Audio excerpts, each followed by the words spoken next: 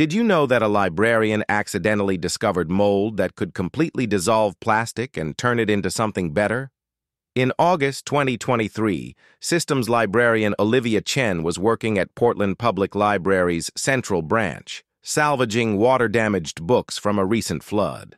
She noticed something strange growing on the plastic book covers. Koji mold colonies were spreading across the synthetic surfaces like living carpets, literally eating through the polyethylene and polypropylene materials. But instead of just destroying them, the mold was secreting clear, flexible biofilms that felt stronger than the original plastic. Within weeks, she watched 200 pounds of plastic book covers completely disappear while producing transparent sheets that outperformed commercial packaging in every test.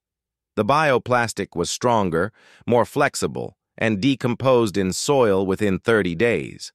Chen secretly began collaborating with packaging companies, sharing her mold cultures to transform plastic waste.